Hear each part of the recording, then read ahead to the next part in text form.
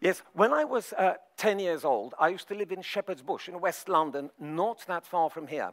And every Saturday afternoon, I used to go to Shepherd's Bush Market. You see, I was very keen to see what people were selling, what they were buying, but most importantly, what they were throwing away. Because very frequently among the rubbish, I could find something useful, for instance, wooden boxes from which I could make a cricket bat. But every Saturday afternoon, there was a very strange man. He was completely bald, and he was selling medicines. He was selling medicines in the form of purple tablets like this. And he told everyone that these tablets were very good for you because they could cure you of any disease, whether you had a headache, a toothache, muscle pain, neuralgia, nostalgia, you name it, this medicine would cure it. So people were very fascinated to actually be able to buy this medicine. And they wanted to know why they should buy it. And he said the reason why this medicine was so particularly good and other medicines were bad is because this medicine does not contain any acid. And everyone knows that acids burn. And he had some examples to show people. He had some common medicines displayed on the table outside in the open air, and he showed these medicines to people and told people how evil they were. He had, for instance, Szydlo's powders used for stomach complaints, which contained tartaric acid. Acids burn. He then had some Andrew's liver salts used for indigestion. They contain citric acid.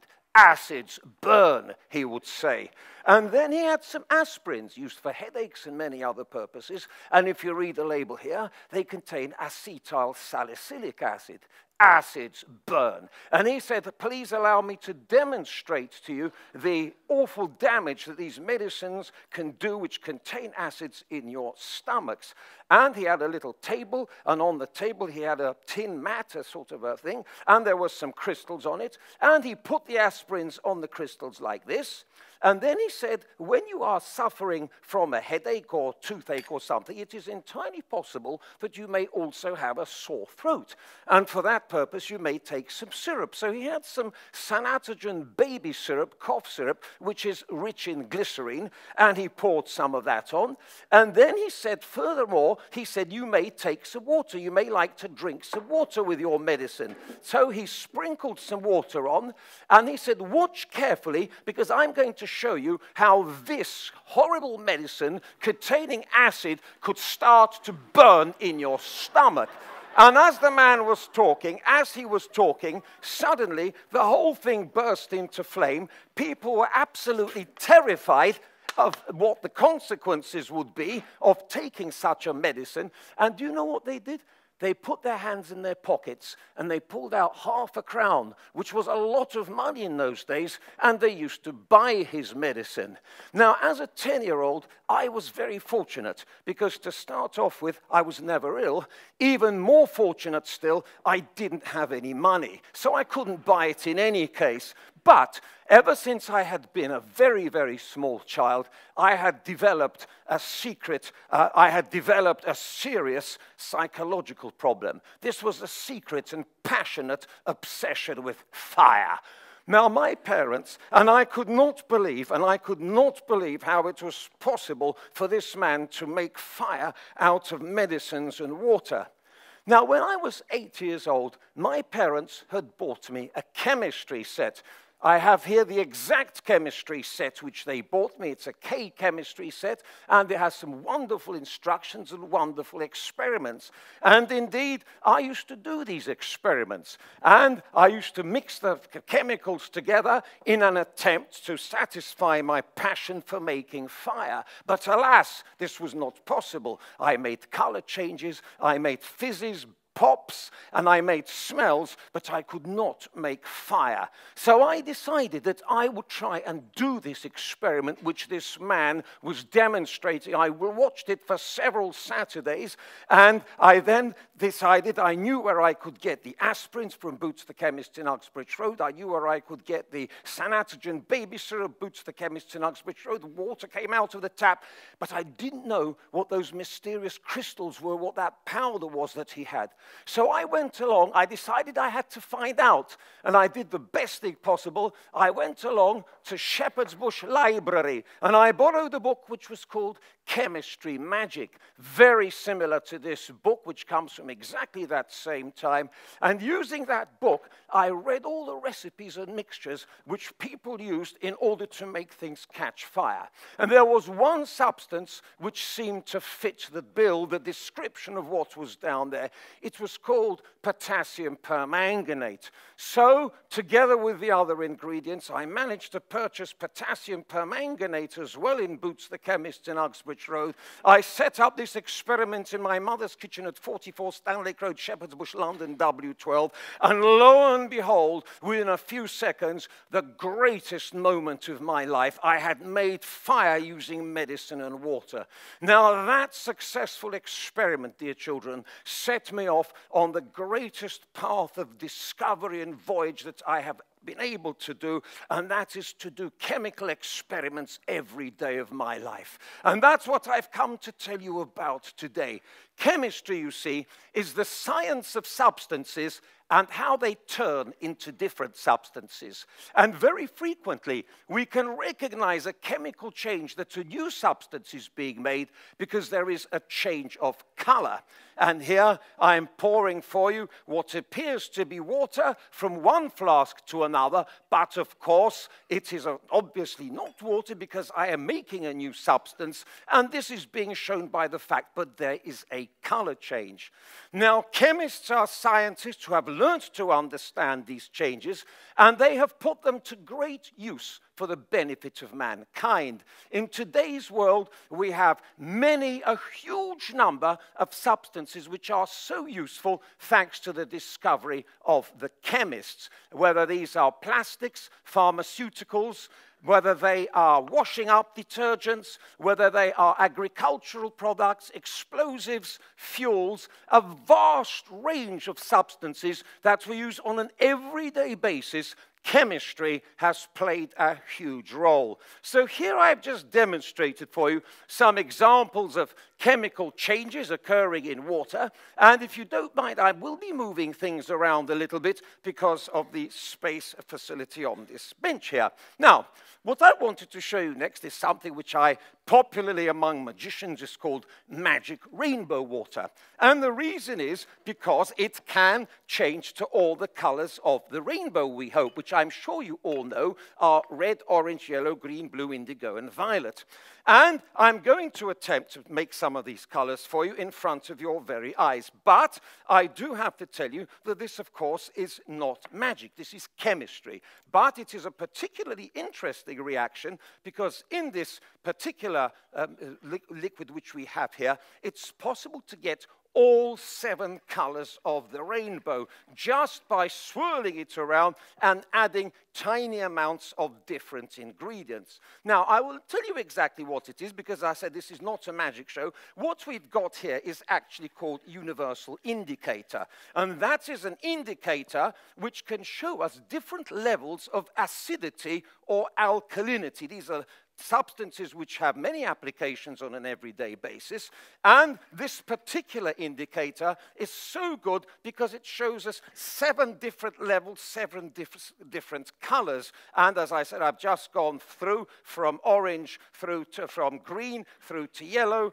to orange through to red, and now you see I am now going back again, and here we have a beautiful yellow color. And you know what? I can't predict exactly what color, but in the first few instances, I was adding an acid to make the acidic colors of universal indicator, which go on to the yellow, orange, and red scale. And I'm now adding a strong alkali, which is sodium hydroxide, which is the basis for making soaps, for instance. And I continue to add a few more drops, and I'm trying to go through the range of colors. As I said, this should probably end up with a little bit of a green, and there is a little bit of luck involved in determining exactly which color I end up. But if I add the appropriate amounts, I should manage to get a blue, I hope, an indigo, which is somewhere in between a blue and a violet, and hence you can see people like to call this magic rainbow water. But as I said, it's neither magic nor rainbow, but there are certain similarities.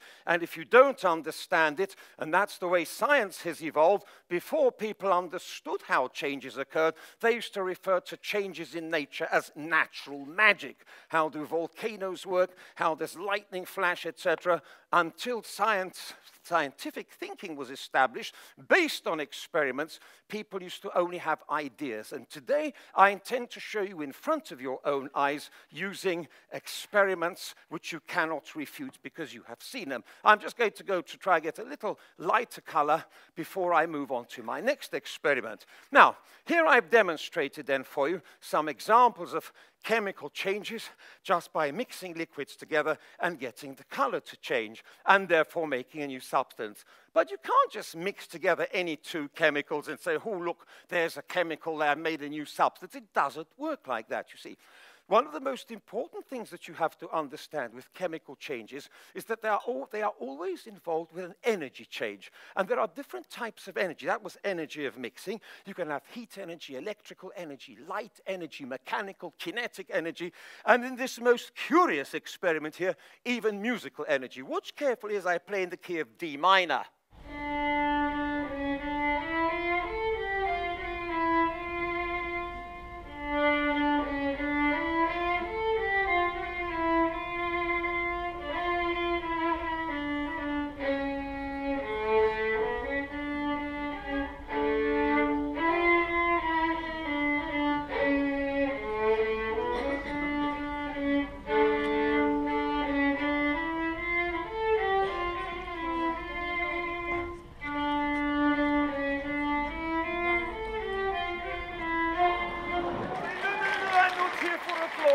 I'm not here, I am merely here, please, children, I am merely here to explain for you the principles of science. Applause, we can wait at the other end of the spectrum. So, what I have said, why does this work? Well, because you see, when I play the violin, I am generating musical frequencies which have special functions, they have harmonic vibrations, and the energy is projected in an organized manner, interacting with the molecules which are all vibrating, strike up the sympathetic resonance frequencies, the activation energy is overcome, and the reaction takes place. So that, in a nutshell, is the summary. Now, what I've done, I've showed you an experiment with magic medicine, I've showed you some experiments with magic water, we could say, and now, of course, I'm moving on to my favorite topic, which I've told you, which is, of course, fire.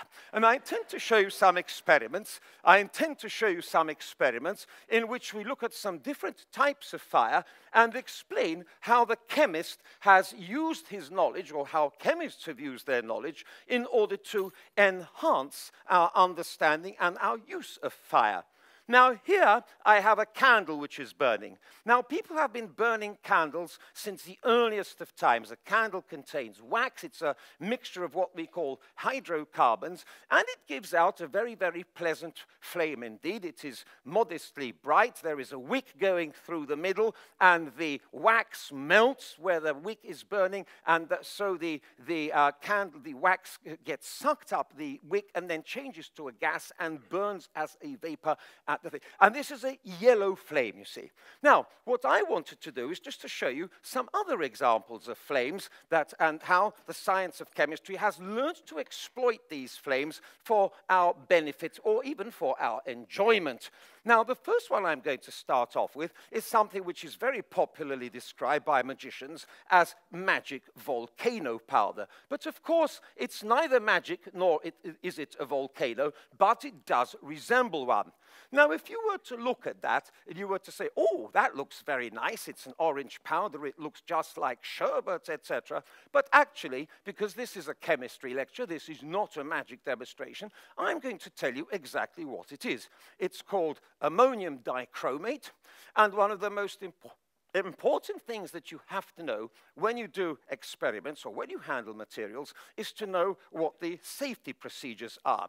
And if you look at the safety symbols, the warning or the hazard symbols on ammonium dichromate, then you'll see here there's a flame burning, which tells you it's an oxidant and it will make things catch fire. A skull and crossbones tells you it's a deadly poison if you ingest it. There's a picture of a liquid being poured onto a hand and the hand is burning. That tells you it's highly corrosive. And finally, a picture of a person which seems to be having a heart attack or something. That's actually the symbol for a carcinogen. It causes cancer. So in a nutshell, this is a most unpleasant substance. However, it does undergo a very beautiful chemical reaction, as we describe a thermal decomposition, in which it really does resemble a miniature volcano. So I'm going to set this on fire. I'm going to apply some heat to it, and I would just like you to enjoy this miniature chemical volcano. As I said, some people like to describe. Now, for this purpose, it would be good to have the lights dimmed or even entirely switched off, but very gently, because the honest truth is it does take a little while to get going. There it is. Please watch carefully. Now, it does take a little while. There is our chemical volcano beginning to spring into action. And what you'll notice, it looks like a crater with lots of ash and sparks coming forth, you see, in this reaction. Now, the chemical name for this type of reaction is a thermal decomposition. We are breaking down the ammonium dichromate into simpler substances. Could we have the lights back on, please? And let us look to see what has become of our orange powder. You will notice some steam rising. This is a most unusual type of reaction, you see, because there is no smoke produced. What you see is genuine steam. It's water vapor. You will not smell anything as a result of this. And furthermore, you'll see that it's been quite a lot of hissing. Now, the reason for that is there is also a gas produced in this, which actually is part of the air. It's nitrogen gas, so what it's making is totally and utterly harmless. Such is the power of chemical changes that what started off as an orange powder ammonium dichromate has been turned by the process of thermal decomposition into chromic oxide, which is totally harmless, which is what this is, plus water vapor and nitrogen, which is found in the air. So this then is just an example of another type of chemical change. But I said, as I did tell you, fire is my great passion, so I'll be showing you a few more of these. Now, the next experiment I wanted to show you in connection with fire concerns a substance which we use on an everyday basis, but we seldom think actually or perhaps understand what we use it for or how it works. And this is a substance which I have here. It's called petrol. Now you will say, well, of course, I know what petrol's used for. You put it into the motor car and you drive the car forward and it goes forward. Now, what I wanted to tell you is that petrol actually is not a modern invention.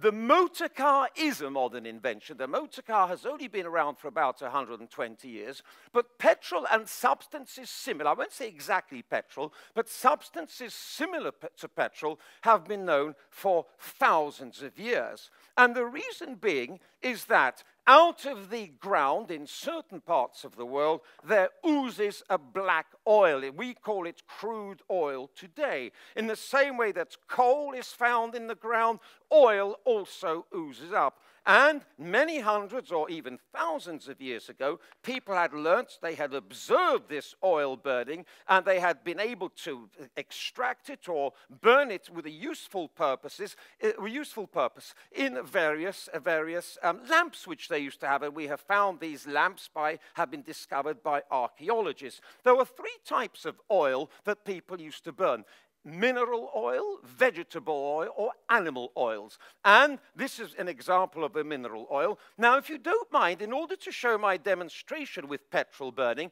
I do need to do a little bit of tidying up. And as you see, the ash there has made a little mess, and we are always prepared for these things. And I'm going to just sweep the ash into a bin, which I have around here, in order that I can prepare my bench for the experiment with petrol. So, I have now efficiently organized my mat here. And I wanted to show you, first of all, how petrol used to burn, or how people used to observe petrol burning for many, many hundreds or even thousands of years. And I'm going to do this. Now, petrol, of course, is very dangerous. So we have the flammability sign, the toxic sign on it, and we have to take great care when we burn even the tiniest amounts of petrol, because it is very, very flammable. And that's, of course, why it's so useful as a fuel. So I'm going to start off here, taking a small quantity of petrol in with my tea pipette here. I'm going to place it onto my fireproof mat, and then I shall set fire to it. Now, once I've set fire to it, I'm going to ask you the question, do you think that this is the way that petrol burns inside a motor car engine? Please watch carefully. I'm about to set it on fire here. Et voila. Now, please look at this flame. Do you think that would make a car do 100 miles an hour down the motorway? No. Just look at the smoke. Yellow, smoky flame. Now, let's look here, children. Wood burning, yellow, smoky flame. You can't see, but it's smoky. Petrol burning, yellow, smoky flame. Candle burning, yellow, smoky flame. Now, to the chemist, that means, and I'm sure you can all agree, there is something similar about. And the similar thing is this. They all contain the element carbon. Carbon is very important. It's what this soot is made of. And I will show you, I can make some of this soot catch here, you see, onto our white surface there. I can wave my white basin here and show you soot collecting there. It is the same element, carbon, which is present in all of these. They have a similarity. You can't dispute that because they're burning in a similar manner. Now, that carbon, of course, is charcoal or soot. And just for your information, candle wax is made up of a mixture of compounds called hydrocarbons. Petrol, too, is a mixture of hydrocarbons, but it has smaller molecules. And wood is actually a carbohydrate. It also is slightly different, but nevertheless very similar in terms of combustion. Now, what I wanted to show you is how the chemist has enabled the fuel petrol to burn much more efficiently, and therefore how it burns inside a motor car engine. Now, for this purpose, I have bought a model of the inside of a motor car engine, and it's a tin can like this. Now, the reason why I've got a tin can like this is because inside the shape of a tin can is a cylinder. Now, inside every single motor car engine in the world, there are shapes like this which are called cylinders. And that is where the petrol burns. That's where the fuel burns. Inside the cylinder is a very tightly fitting piston, which goes up and down inside the cylinder and is connected to a crankshaft, which makes the engine go forward. However, I don't have a piston. I have a lid which fits on very tightly. However, for those of you who'd like to know, this is a piston from a real motor car engine. Every single motor car engine, lorry engine, bus, van, whatever burns a fuel, and they're called internal combustion engines, will have these things fitting very tightly inside cylinders, and they go up and down in a reciprocating linear motion, which by the genius of the engineer is converted to rotating motion to make the up and down movement to make things go round, and then the car engine can make the car move forward. So, what I'm going to tell you, that in a motor car engine, of course, the fuel goes in and then is ignited. Now, just for your information, inside a motor car engine and petrol engines, we ignite the fuel with a spark plug, an electric spark. It's like a little miniature electric lightning flash. But in today's experiment, I, of course, will be igniting it with, there's a hole in the bottom here, there's a hole in the bottom there, and I shall be applying my light there. Now, what I wanted to tell you, and this is the key bit of information. If I were to ask you a question now, what is in this tin, you would be perfectly entitled to say, why, there's nothing in this tin, because it was full of paint, and now it's no longer full of paint. Of course, that's a correct answer.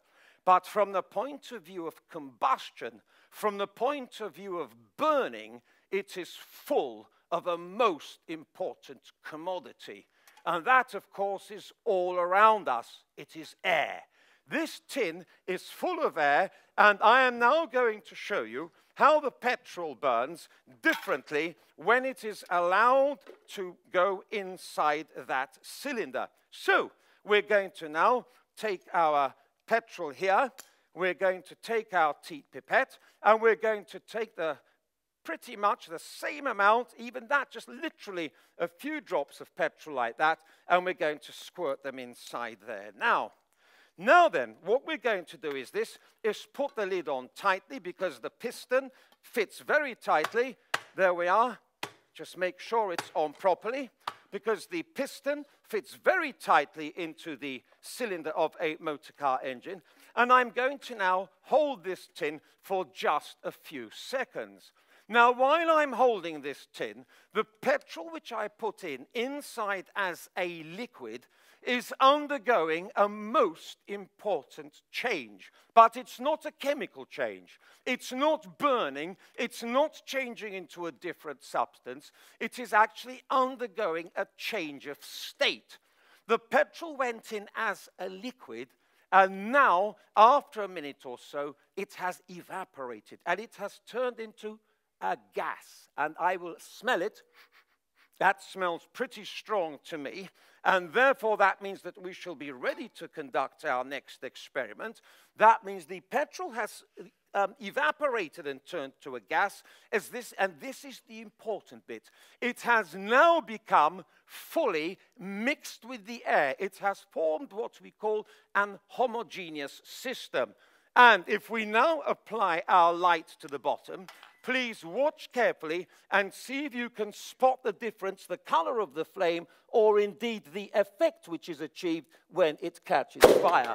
And there you are. As you see, I didn't quite see what happened, but the lid went high into the air. No, no, no, please, I am not here. Dear ladies and gentlemen, do you clap every time you drive a car? No, but this is what all your clap. Now, I clap when I drive my cars because I fix them, you see. I drive old baggers and I have great fun driving them. And so I do have a reason to clap, you see, because I fixed it. So if it works, then I'm thrilled to pieces. But you see, inside a motor car engine, this reaction is going on thousands of times in a short space of a few minutes. And that, of course, if you said, can that make a car do 100 miles an hour? Yes, definitely. Now, I don't know, and this is the bit I wanted to tell you, it was the chemist. It was chemists who about 300 years ago recognized the hugely important value of air in the way that fuels burn. Now, I don't know whether any of you noticed the color of the flame down there. I noticed it, and I'm sure some of you may have. It was actually blue. Now, that blue flame which you saw is an invention of the science of chemistry. And dear children, the blue flame was invented by none other than the great Robert Wilhelm Bunsen, otherwise known as Bunsen. And here it is in my chemistry set from 1958, is a Bunsen burner. And the genius of the Bunsen burner was the air hole here. The gas went in at the bottom, and it was mixed with air. Such a simple, simple, simple idea, and yet it revolutionized, it played a major role in the Industrial Revolution because it enabled us to burn fuels more efficiently. Every one of your gas cookers has a blue flame. Every single gas or oil-fired central heating system has a blue flame. All the flames inside every internal combustion engine are blue. And this is the sign of what we call complete combustion. There were very few people who had seen a blue flame before 1850, and none of them survived to tell the tale. And the reason being that they were all miners who were killed in mining accidents. And there were lots of mining accidents, and people, and it was the great Humphrey Davy who used to lecture, who invented the miner's safety lamp. If you can imagine that flame there blowing in your face the size of a wall, you are not surprised that no one survived to tell the tale. So what I am telling you today, thanks to the science of chemistry, we have discovered or invented Robert Bunsen invented the blue flame, which is what we call in chemical terms complete combustion. There is no smoke, no yellowness. The combustion is complete.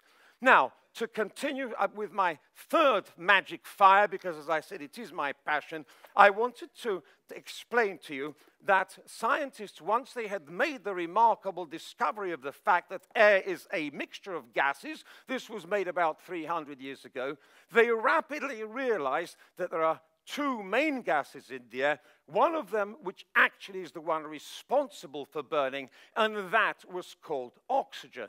The other one they called nitrogen, and they recognized that about 1/5 of the air is oxygen. And then they started to do experiments to make fuels burn better, not by mixing with air, but by trying to mix them with oxygen or get them to combine with oxygen. And I wanted to show you the result of one such experiment, which was a remarkable triumph of the science of chemistry. And it occurred using the most mundane of substances you could possibly imagine, and that is cotton wool. Cotton wool is a natural fiber. It has been known to human beings for over 5,000 years. And we know that cotton was first grown and used on a large scale in India and also in Mexico. But it is India where the great culture of cotton fabric, cotton weaving grew, and for thousands of years, well before it reached Europe. Now, cotton, what is cotton, chemically speaking? Well, it's a very delicate fabric. It's used in clothing, of course, as you know, and from cosmetic applications. And chemically speaking, it's called cellulose. It's a natural polymer which occurs and which is very, very comfortable to the touch and warm to the feel, and that's why it has a great place in our human history. Not to mention the fact that cotton played a huge role in the Industrial Revolution in this country during the 18th century, when cotton weaving and spinning were developed in the Midlands. Now, if you watch carefully, who on earth would think of burning it? Well, chemists thought of burning everything, and this is one of the things. They burnt cotton, you see, and they thought, wouldn't it be wonderful? There it is, it's burning in air. A hugely boring experiment. You see, it's burning in air because air contains only about 20% oxygen, you see. And so this is what we have in complete combustion. It's burning with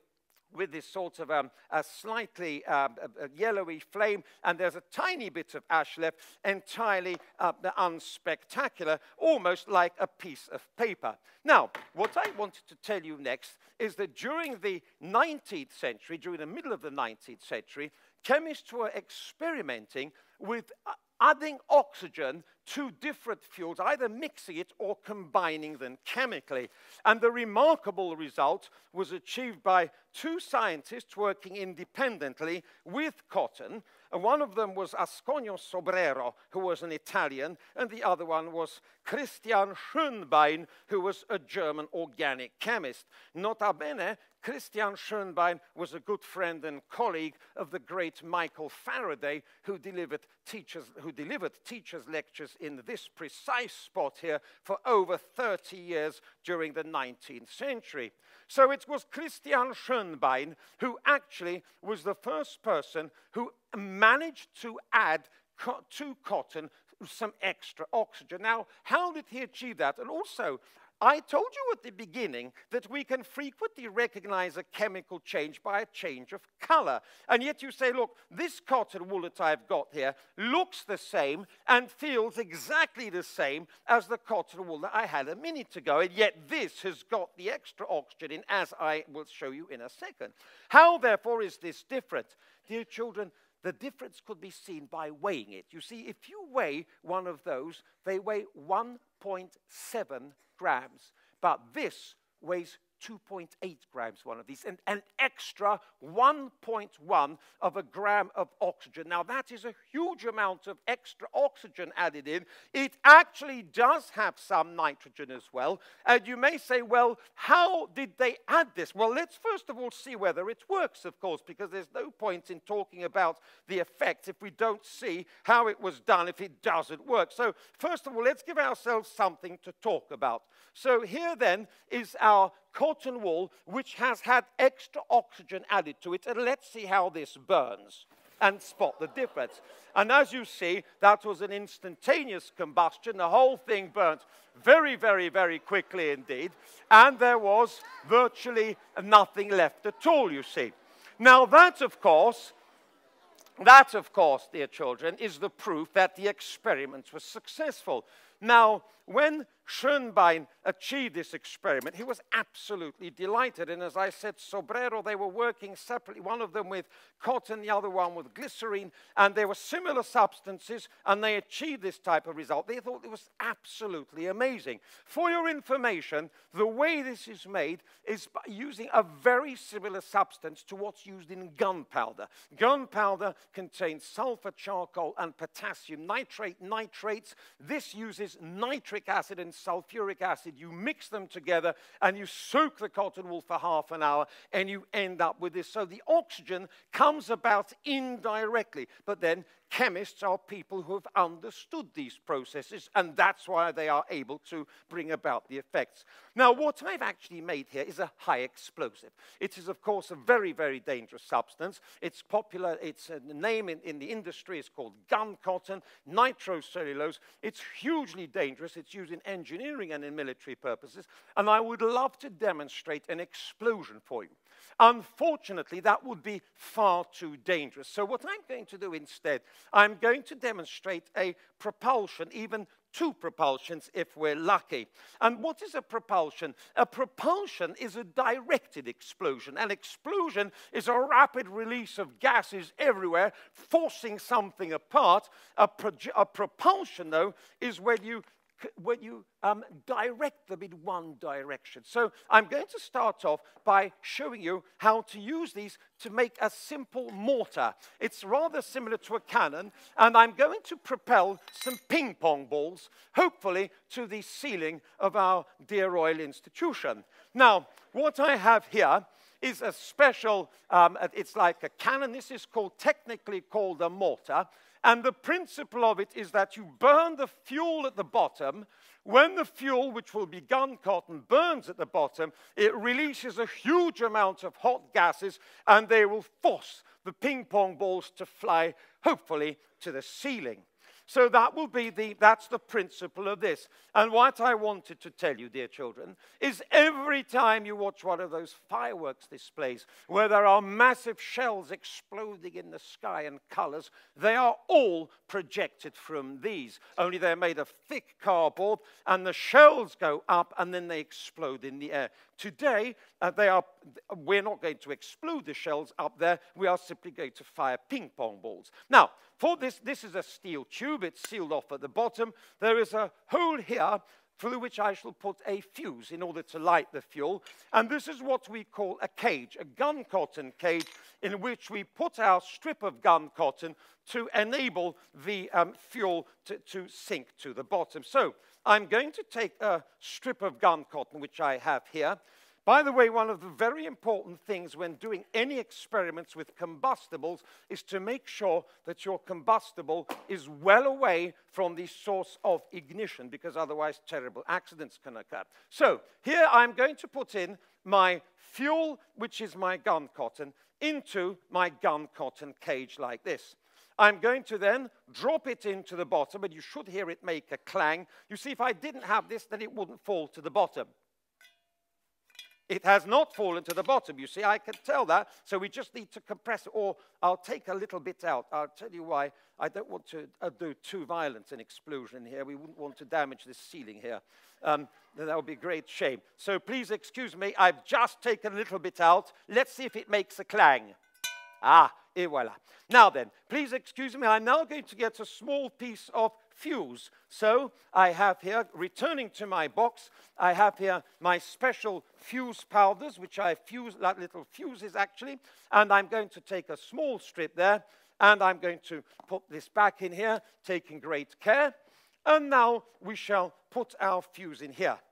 Now then, the next thing we shall do, we shall put it like that. We shall now pop in 1, 2, 3, 4 ping pong balls. 4 ping pong balls, and we shall now set up our mortar and fire them almost vertically, maybe at a slight angle, but they're like that, sort of there. Actually, let's fire them up there, approximately. Now, this doesn't always work. Please don't expect miracles. This is only a chemistry experiment, but we will always do our best. We all do our best. All sorts of things can happen, but we'll do our best. Now, please excuse me.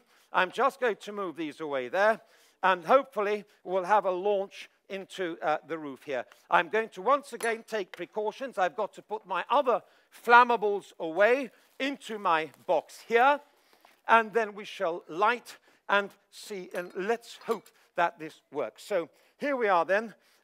Let's make sure the clamp is on. There will be a bit of a bang, by the way, as they shoot out, and if they shoot out, then they will fall down. So if a ping pong ball hits you, please don't worry, dear children, they're very light. Now, here we are. Here we are, fingers crossed, 3, 2, 1, et voila. The fizz is burning, the fuse is burning, fingers crossed that we shall shortly have a projection, a propulsion rather. Oh, there we are. Oh, I don't, did they go anywhere? They must have gone somewhere. They're not in here at any rate. So there were, ping pong balls have gone. Did anyone find a ping pong ball? I don't, no, I'm not here. Now, something, maybe they've got stuck in the ceiling, I don't know. At any rate, they certainly left this. I don't know where they ended up.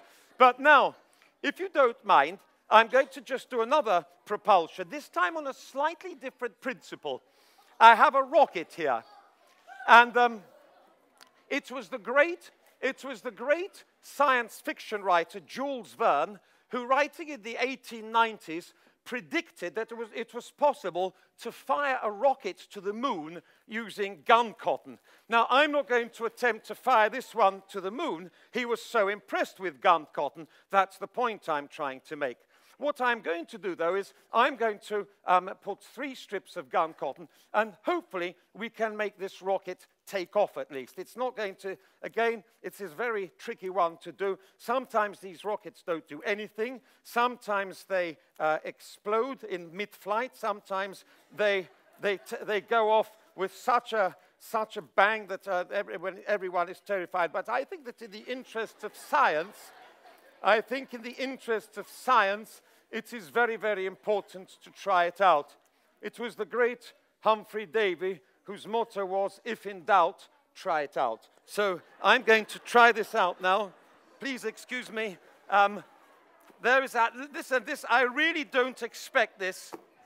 I really don't expect it to do very much, but it'll certainly make a lot of fire, probably a bit of smoke, and then we'll turn on to something completely different. Now, this is really very dangerous lighting this, so I do have a special long stick here. Now, so I hope you can all see this is our little rocket here, powered by gun cotton, as the Jules Verne, as I said, it may not do much, but let's fingers for 3, 2, 1. There it is, you see. That was just the effect. That was just what we wanted. No, please. I'm not here for applause. I have demonstrated the principle, you see, and the principle is that in this case, the fuel is inside, and as the gases come out, so we have action equal and opposite, and the rocket flies off. So I'm pleased to note that this time we didn't lose our rocket, and we have achieved a successful launch. Please allow me now to pull these things away here. And I'm now going to turn to something completely different. And I have this in here. Now, you see, this is a thermos flask. Now, we will all associate a thermos flask with a nice cup, a hot cup of tea, going on a picnic, tea, hot chocolate, coffee, or something like that, you see. And that is what they're normally used for. However, what I wanted to tell you, that I don't have hot chocolate here, or tea, or anything indeed like that. I have something completely different. Please allow me, first of all, to demonstrate. Now then, you see, among magicians, this is popularly called magic disappearing water. And the reason why it's called magic disappearing water, because that's exactly what it does. It looks like water. When we pour it out, it's a colorless liquid. And when we pour it out, it goes like this. And then as we pour it onto our bench, you see, in a very short space of time, it disappears into thin air. Now, the reason why it disappears into thin air is because that's exactly what it is. This, you see what I have, this liquid which I have in here is actually called liquid nitrogen, you see. And it is liquid nitrogen was the result of research by chemists once again in the 19th century. And the history is approximately like this. In the year 1624, the great Flemish iatrochemist Johannes Baptista van Helmont invented the word gas. He invented the word gas from the Greek word chaos, which means disorganized. So people started to recognize that there are certain substances which are called gases. Until then, it had only been air. By the end of the 18th century, people had started to recognize that air is a mixture of nitrogen, oxygen, tiny bits of carbon dioxide, other gases, sulfur dioxide, had been recognized. Now, once people had identified gases by their chemical properties, they then started to investigate the physics. Now, physics is what this is about, what I'm going to show in the next few experiments, because that too is one of my favorite subjects. Physics is about matter and energy. And once people had started to discover different gases, sulfur dioxide, carbon dioxide, chlorine, they then started, well, can we turn these liquids to gases? And one of the greatest discoveries was made here in this institution. It was in 1823 that Michael Faraday, for the first time, obtained liquid chlorine. Chlorine had been a gas at a temperature of about -30. It turns into a liquid. And after that, the chase was on. Could we turn all gases into liquids? Now, in order to do that, we needed to get lower and lower temperatures. So people tried all sorts of techniques. By about 1860, all the gases had been turned to liquids except for oxygen, nitrogen, and hydrogen. Those three. And those three gases were called the permanent gases. No one could actually achieve the result of turning them into a liquid because they couldn't get the temperature lower. So physicists started racing. Who could get the lowest temperature? Now, the race was won in 1888 by two Polish scientists, two Polish physicists, Olszewski and Wróblewski, who first managed to achieve a temperature low enough to change air into a liquid.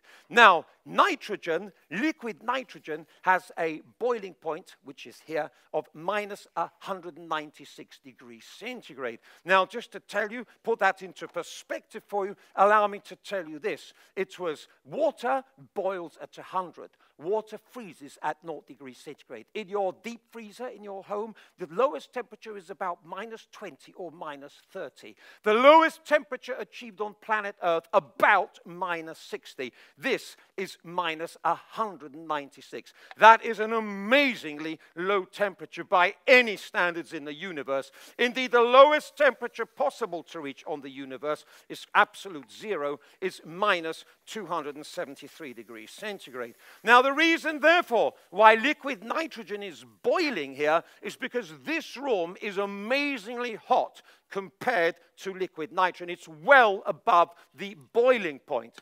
Now, if liquid nitrogen is so cold, then it obviously makes sense to freeze some water, to turn some water into ice.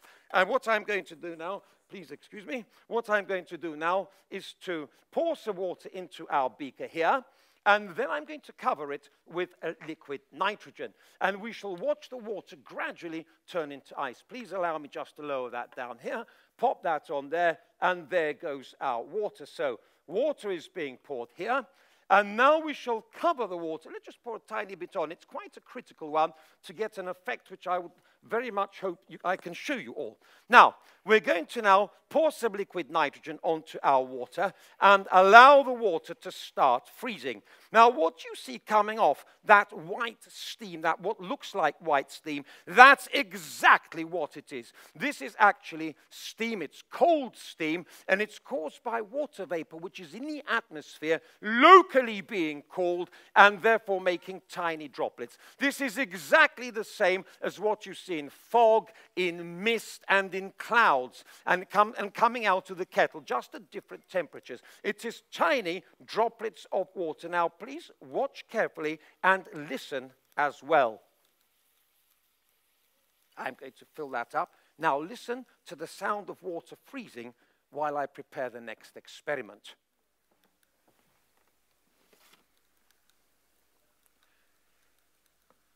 Now you see, there is crackling. It's crackling. The reason why it's crackling is because water, when it freezes, it expands. This is most unusual in the world of liquids. Very few liquids expand. Water is unique among them. And when the water expands, it sets up huge pressures. The crystals set up huge pressures among themselves, and they move past each other, and they exert mechanical forces. The mechanical forces are very big indeed, and they are capable of making potholes in roads. They are capable of breaking engines apart which have not got antifreeze in them, and they are capable even of possibly shattering this beaker if the conditions are correct. But I shall allow this to continue. I'm going to add a little more, and I shall very shortly come back to this. And when I do, please listen, you may hear a louder crack. If you hear a louder crack, that may be the beaker cracking. It doesn't always crack, but you can certainly hear the crystals as the water expands. Now, while that is going on, allow me to show you another experiment. I have here a piece of rubber. Oh, did you hear that? That was the beaker cracking, you see. So the beaker has now cracked due to the huge forces which the water molecules set up as they expanded, and we shall very shortly investigate the effect of that crack, you see. So I'll just pour some liquid. Oh, we're running out. Not to worry. I do have some more liquid nitrogen here. Please excuse me, just to make sure that it all does freeze thoroughly and properly. Now, as I was saying, rubber is a solid, but it is an elastic solid. If I let it go, it returns back to its normal shape like this, you see. It is most unusual in its elastic. There aren't many natural materials which are elastic. And the reason for this, it's made up of tiny, tiny molecules which store energy. They're like little springs. It's difficult to explain. Indeed, I don't understand it very well myself. But the important thing is, at room temperature, it's quite warm, you see. Quite warm compared to the temperatures out into space and the temperature of liquid nitrogen. And I'm going to now put this into some liquid nitrogen, and I wanted you to observe the effect on the rubber tubing. Please watch carefully. The first thing is this. You'll notice this most curious effect, you see, and that is a spray. There is liquid nitrogen is spraying out of the rubber tube, you see. Now, this is, of course, it looks very entertaining, but there is a very good scientific reason for this. Now, the scientific reason is as follows. You see, we now have established what we call thermal equilibrium. Initially, the rubber tube was very, very hot indeed compared to the liquid nitrogen, and therefore, the liquid nitrogen in contact with it boiled. Now, one of the most important ideas in physics is that when a liquid boils, it changes, its volume enormously expands by a factor of about 1,000. The liquid nitrogen, as it boiled in the rubber tube, turned into a gas and forced the liquid nitrogen out. Now, let us examine what has happened to the elasticity of our rubber tubing. And we take it out, and you see, tap it here, and you notice it has straight away broken into fragments. Now, the reason for this, you see, watch out, it's very cold and you might get frostbite, so I wouldn't hold it for too long, young man. Now, as I was saying, this has now become very, very brittle indeed. Why is that? And it is to do with the most important idea in physics. And the idea is that at high temperatures, there is lots of energy. Everything has lots of energy and moves around. So the rubber tubing is elastic in here because it's warm. However, at low temperatures, the molecules lose their ability to vibrate. They stop behaving in a springy manner, and they lock into a rigid solid. Now, physical changes are reversible. This will warm up, and it will become elastic once again. Now, let's just have a quick look at our beaker and see whether it has cracked. And you'll notice there it is. There's a large crack in the bottom. There's a tiny bit of ice frozen there, and we'll be able to look at that afterwards if anyone would like to see it afterwards. Now, what I wanted to show you next is an experiment which illustrates the huge effect of pressure on the temperature, or the huge effect, yes, of pressure on the temperature, on the temperature of a gas. I have here a balloon which I blew up just before I started today, and it is full of air. And the air in here exerts a pressure on the membrane which is elastic, and that's why the balloon is blown up. However, if we now pour some liquid nitrogen onto the balloon and cool the balloon down, the molecules which we can't see, which are moving around all the time, are exerting a pressure on the balloon. Hence, it is moving around. Hence, it's got this shape. Now, one of the great discoveries of the last century, of the 19th century, should I say, was the idea that molecules move all the time. It's called the kinetic theory, and matter is made of tiny particles which move around. And the best example, you can all appreciate the idea that even though you don't think its air is moving, you all know that if we closed all the doors in here, made the place absolutely airtight, and I spilt a large bottle of perfume here, and no one moved, you would all be able to smell it within half an hour. And the reason is because the molecules are moving all the time by a process which is called diffusion. This is one of the great ideas. And what I just simply wanted to tell you, though there's no movement in the balloon, but the molecules are moving. Now, if we now cool the balloon down by pouring liquid nitrogen, the molecules have less energy and they move much more slowly. Please watch carefully what happens to the balloon. As I'm cooling it down, the molecules are losing their energy. As they lose their energy, they move more slowly. As they move more slowly, so they exert a lower and lower pressure. And here it is. I have a little more here. Sorry, I knew I'd run out. We're going to try and collapse it as much as I can. As much as I can here. There it is. And now you see, this is a demonstration of the huge change of volume of a gas at a lower temperature. Gases have a huge coefficient of expansion when it comes to temperature. At higher temperatures, they expand hugely, as we saw. At lower temperatures, they contract. Now, watch carefully. Here is our balloon, totally and utterly collapsed. But now let's warm it back up to room temperature. And we could do this by flapping it around, just like this, and throwing it up in the air a few times. And if we now throw it up in the air a few times, then you'll see the shape of the balloon is rapidly restored to its original shape. And this is caused by the fact that the molecules inside have warmed up, therefore they move more rapidly, and they are able to exert a greater pressure. This, then, is a few of the things. All I wanted to tell you that some of the great research on low temperatures was done by one of the great professors of the Royal Institution, Professor Sir Charles Dewar. In fact, there's a photograph of him in the gentleman's toilet, if anyone happens to visit that later on. But Charles Dewar gave his name to Dewar flasks, or thermos flasks, but he was one of the great physicists, a Scottish physicist, at the beginning of the 20th century, late 1800s. Right, so that then is liquid nitrogen there. And I wanted now, since we're on the subject of an inflated balloon, to turn to another type of physical property that has been investigated by scientists for many, many, many centuries. And this is the idea of the compressibility of gases. Now, this topic was particularly studied by the great Irish chemist Robert Boyle at Oxford University. He was a natural philosopher, actually, Robert Boyle. And there were a whole bunch of amazingly bright people working with alongside Robert Boyle at Oxford University in the 17th century. Robert Boyle investigated the change of volume of a gas with pressure. If you double the pressure, you halve the volume, etc.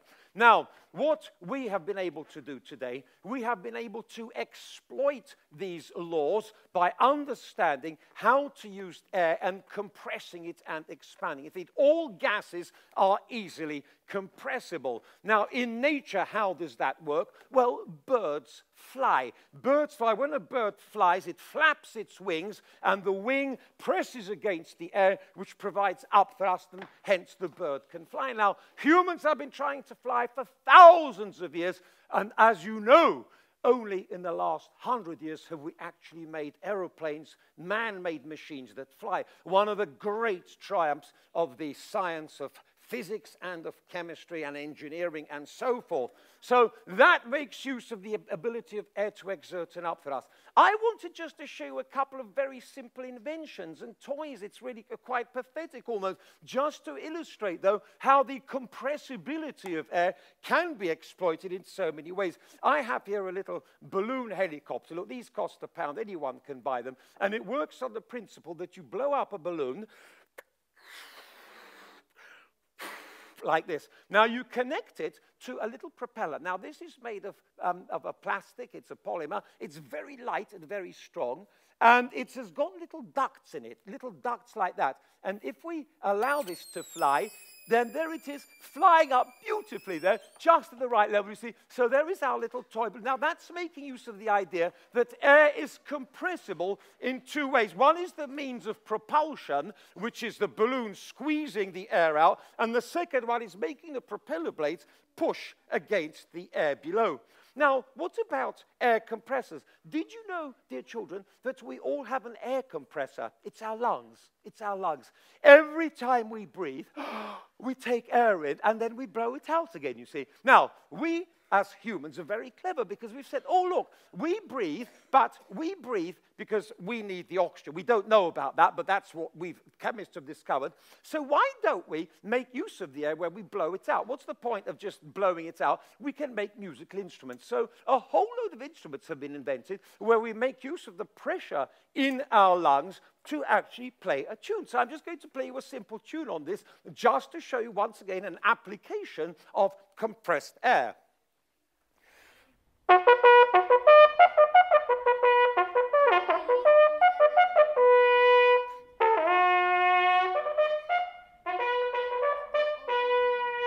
there you see a very, very simple tune. No, I'm not here for a thing. I'm merely illustrating. Now, what about football? The world's most popular game at this moment being played by tens of thousands of people all around. Why does the ball bounce? Because it is full of air. Air is compressible. The football, the rubber football, this got a rubber bladder inside, was invented in 1855 by Goodyear, and indeed today Goodyear's tires are still well known throughout the world.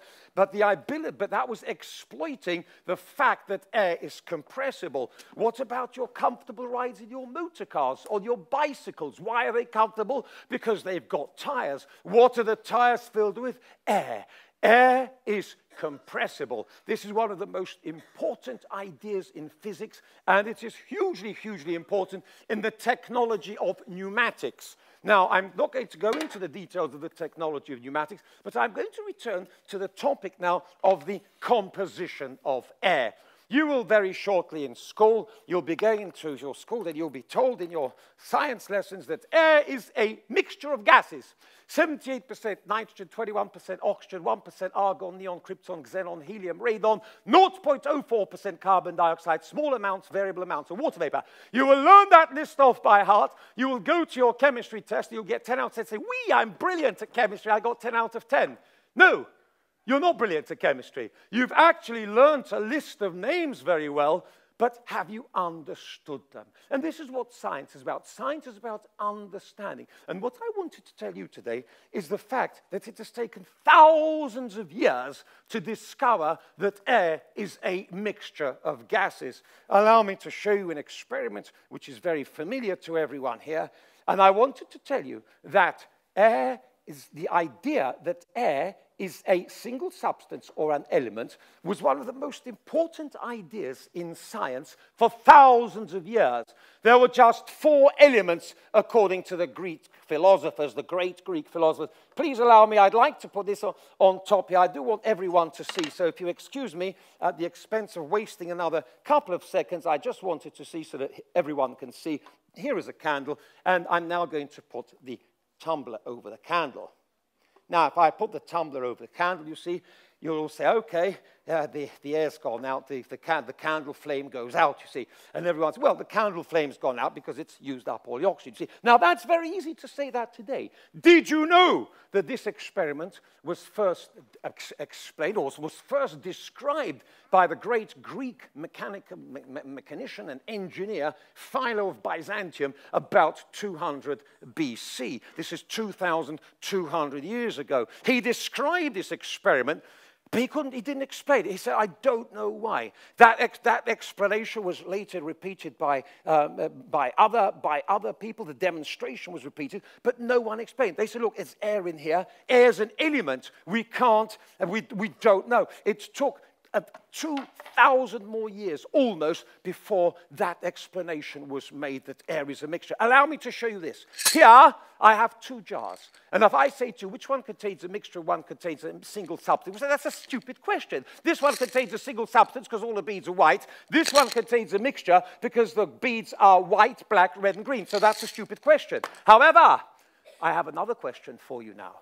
I have here 3 jars. And if I tell you that one of the jars contains oxygen, one of them contains nitrogen, and one of them contains air, which is a mixture, can you tell me which is which? No, you can't. No, you can't. And you see, because does air look like a mixture? Does it? No. To prove that air is a mixture, and this is the point, it took thousands of years in experiments involving combustion and respiration. Please allow me now to show you the simple test. You can decide for yourselves which one is air, which one is nitrogen, and which one is oxygen. We dip the flame in one at a time, put it in there, we put it in here, and we put it in here. Oh, easy. Wasn't that easy, you see? But this is the point I'm trying to tell you. To make this discovery took thousands of years. The greatest minds on our planet all put together. Now, having showed you this and having made to you the point of the importance of the discovery of oxygen, it is of course necessary for me to show you another experiment with fire. You must excuse me, but in this particular case, I wanted to show you how scientists can make pure oxygen in the laboratory and how this oxygen can then be used to make a fuel burn better. I'm going to start off with a very mundane experiment. The experiment I have here, and in this experiment, I'm going to burn some alcohol, ethanol as it's known. It's been known for many, many hundreds of years. It was first distilled by the Italians in about 1150. There is alcohol. It's made naturally by fermentation during the fermentation processes, and people have been making alcoholic beverages for some time. Now, I'm going to show this experiment here, and I just wanted you to observe it burning. I have to warn you, this is dreadfully boring, but for the purposes of comparison, we must see what we were started with. So this is how alcohol burns. It's a flame which you can barely see, and I'm going to now just extinguish it. I'm going to extinguish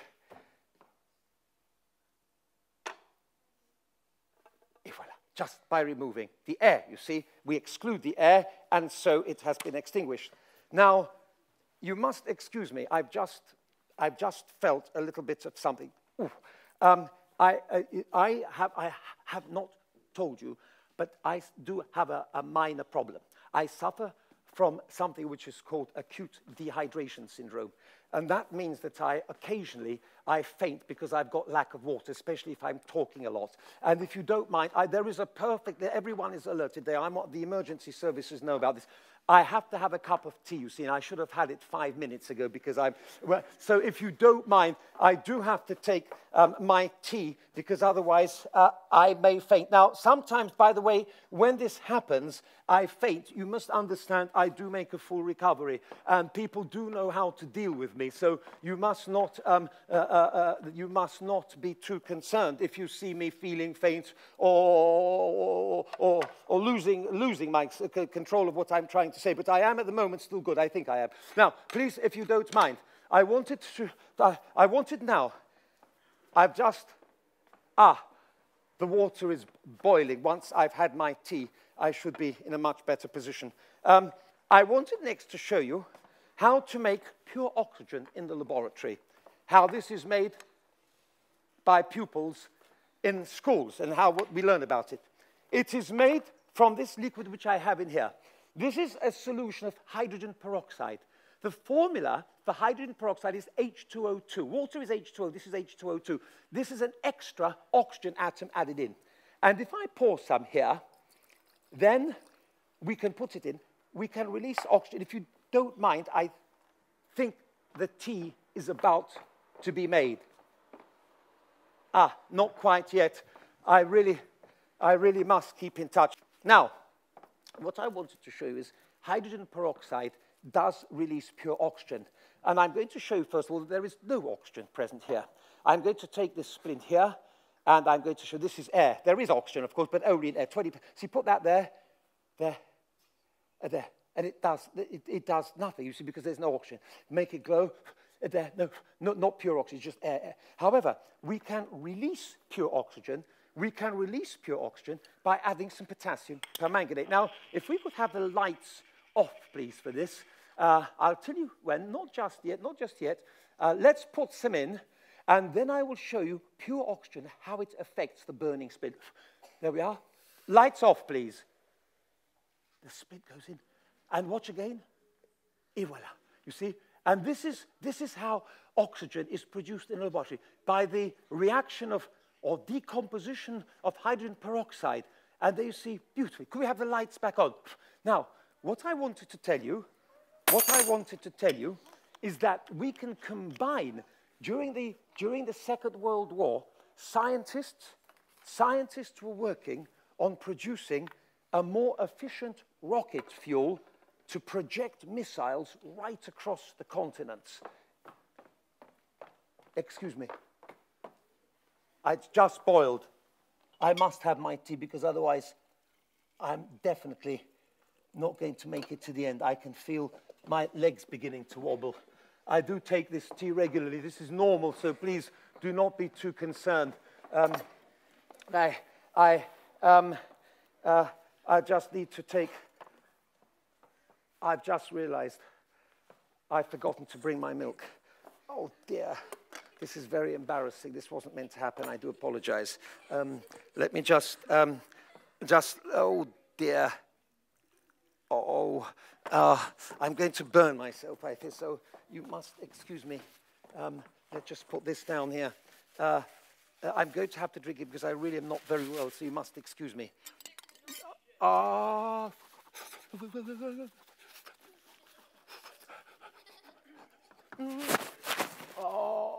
I burnt myself. Someone said use liquid nitrogen. Exactly. If in doubt, try it out. Please excuse me. I'm going to call... No. This is necessary. I don't know whether it'll work, but I think it's very important. No. I'm now going to put science into practice in my teapot now. I have a teapot, you see, and I have got liquid nitrogen, and hopefully I will now be able to drink the tea, you see. So if you excuse me, I will be able to hopefully make a full recovery and continue with my experiments. So please allow me, just getting to the end here. Oh dear. I think it'll be much more. Do you know, it's so much better. It's perfect now.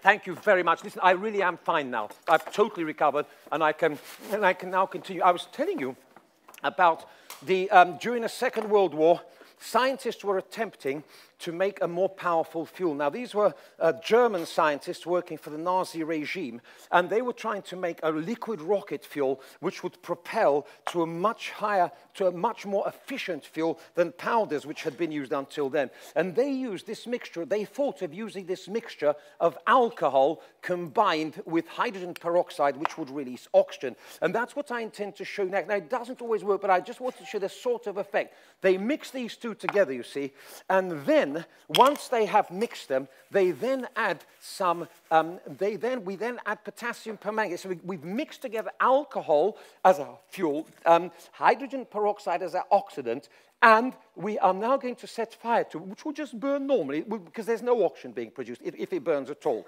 There it is, it's burning. However, if we now release some pure oxygen from inside, watch what happens.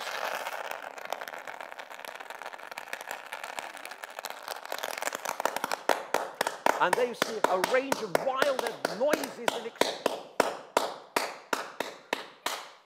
you see the huge amount of energy being released just by that. Now, it was this specific experiment, you see, which they said amazing energy, and they, in fact, used this mixture to propel V-2 rockets. It was the first example of military use of liquid-powered fuels during the Second World War. Fortunately, it came too late to do any lasting damage or to affect the outcome of the Second World War. Now, what I wanted to move on to is a topic which is very close to my heart, and that is the topic which concerns this. And that, of course, is plant gas. You see, every beautiful plant that grows on this planet actually is made from a gas. It's made from a gas. It's made from a gas which we find in the atmosphere, in a very, very, very small amount. The gas is called carbon dioxide. Now, this is a famous apparatus. It was obviously invented by one of the great German chemists, whose name was Kipp, obviously, and it's very clever indeed, because it allows a gas to be produced from a reaction of a solid with a liquid, and this clever mechanism, clever bulb arrangement. Now, what we have here is we have, in the top bulb, we have is connected to the bottom bulb by a tube which goes through the middle. The liquid in there, which you can see is a colorless liquid, is called hydrochloric acid. It's one of those acids. It's a strong mineral acid. And what we've got in the middle is some marble chips called calcium carbonate. Now, I'm just going to light, and what I wanted to tell you is that carbon dioxide, there is a tiny amount in air, 4 parts per 10,000. Now, the amazing thing that I find, all the plants in the world are actually made from carbon dioxide. And chemists have discovered this and they only discovered this reaction just over 100 years ago. It's called photosynthesis. It's where the carbon dioxide from the air combines with water in the cells of the plants. They're green, you see. You notice how green leaves are everywhere present on plants. They contain chlorophyll, the coloring matter, and that enables this reaction. It's the chlorophyll which enables this reaction to take place in a reaction called photosynthesis. The action of light generates this production of these large molecules which plants are made of. Now, what I'm going to do is this. I'm going to show you how to make, and also, I also wanted to tell you, dear children, that carbon dioxide gas is actually, you all drink it. You see, in any fizzy drink. I have here a bottle of fizzy mineral water, you see, and the reason, oh, there it is, it's okay, it's fizzy, it's got carbon dioxide in, and I'm going to have a little drink if you don't mind. It's bubbling away because it's got, and I'm drinking your good health. Please excuse me, that was very necessary. Now, what I'm going to do now, so I've had my drink of carbon dioxide in water, and I'm now going to set forth my generator for making some carbon dioxide. So I open my tap, the acid will go from the top bulb to the bottom. From the bottom, it will start reacting and it will start fizzing. Now, as it starts fizzing, the carbon dioxide gas will be released from our pipe, and this is what I wanted to tell you. Carbon dioxide gas is heavier than air, so it sinks to the bottom, and it does not support combustion. So that means that when we lower our burning splint, into the carbon dioxide, then it should go out, because carbon dioxide smothers the oxygen. This is surrounded by air, you see, and in which there is oxygen. But you see, carbon dioxide smothers the oxygen, and there it is. It's not going out yet fully. Hang on, I'm going to open this a little bit more. Sorry, I had it virtually. I'll just push it once again, and let's watch carefully as the carbon dioxide should smother the flame as it gets lower and lower. It's denser. It's not, actually not doing too well. Something is not quite right. I'm not 100% happy. Please allow me just to come around, just to make sure that I've undone. There is sometimes these tubes, they get a little stuck. Let me try once again, and we'll see what's going on. I'm not 100% happy with this at the moment. Let's see, though. Ah, that's more like it. Please watch carefully. We're now making large amounts of carbon dioxide. The flame goes out. See, we're almost full. Now, to show you even more convincingly, I'm going to try and blow a soap bubble and make it float on here. It's very difficult, by the way, but there's a bit of a draft in here. Ah, almost. Yes, we almost did it. Let's just try once again. That's not very good, is it? Missed. There we are, surely. Yes, we have two bubbles. You have some bubbles floating. Now, you see, that is showing carbon dioxide denser than air. Now, please watch carefully. Regardez attentivement.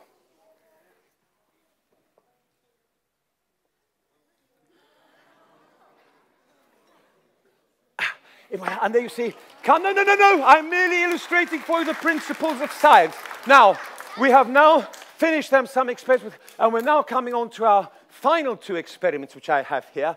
And I have two balloons. One of these balloons is filled with the lightest gas in the universe. That gas, of course, is hydrogen. Hydrogen, the name was given by the great French chemist Antoine Laurent Lavoisier, and it is composed, the word itself is made up of two words, hydra and genesis. Hydra in ancient Greek meaning water, genesis to be born. So it is that gas which, when it burns, it makes water. In chemical symbol terms, 2H2 plus O2 makes 2H2O. So I'm going to ignite the balloon filled with pure hydrogen, and the final experiment, I will be igniting a mixture of hydrogen with the gas which makes things burn better, which I very much hope all know is called oxygen. And that, of course, that will be my last experiment. So here we go then. This then is hydrogen gas burning. It makes a little bang. It's not a very loud bang. Makes a moderate bang. And there's a little sort of orange flame that you can observe, and a puff of steam maybe. So here we go. This is pure hydrogen. There it is. And now, I am now coming to the final experiment. This will be the last experiment in today's demonstration, and I very much hope you've enjoyed learning something about the achievements of the science and the history of science, physics, and chemistry, and their applications.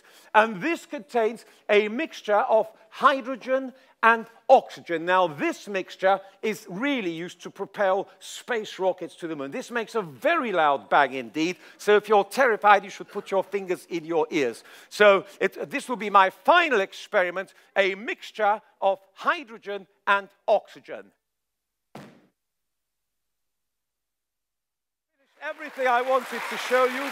I very much hope you've all enjoyed yourselves, and I hope you've all learned some chemistry. Thank you very much indeed. Thank you very much indeed. I hope you've all enjoyed learning about the science, chemistry, and the science of physics. Thank you very much indeed. Thank you very much indeed. Thank you. Thank you very much, children.